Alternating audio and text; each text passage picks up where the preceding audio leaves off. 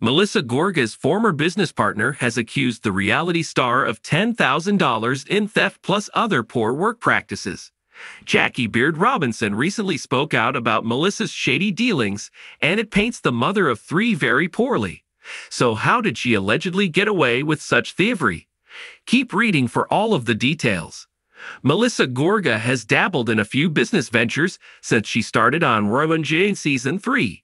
Fans have watched her try and be a singer with her husband, Joe Gorga, even building her an in-home studio.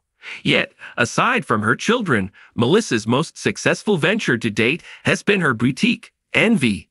Not only does she sell merchandise online, but she also has a few brick-and-mortar locations. This has made her immensely proud and successful, but with success always comes problems. Melissa once had a business partner named Jackie Beard Robinson. She has since written a book about their time together and then appeared on the podcast, Beyond the Velvet Rope with David Yontef. There, Jackie made some pretty heavy allegations against Melissa and her stealing from the business, according to All About the Tea. She shared that Melissa would regularly take money from the cash drawers and use the store credit card inappropriately. Then, something very pricey happened, but the way Melissa allegedly handled it was less than proper, per Jackie.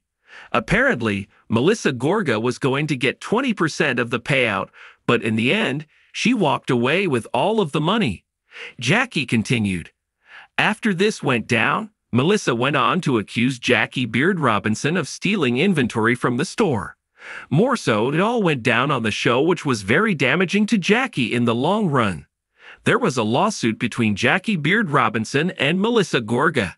Yet it went to arbitration and was eventually dismissed. After hearing the podcast, listeners and fans of R.O.N.J. were not all that surprised by what Jackie was saying. At the same time, she'd also felt the need to share her feelings on the familial drama between Melissa and Teresa Giudice.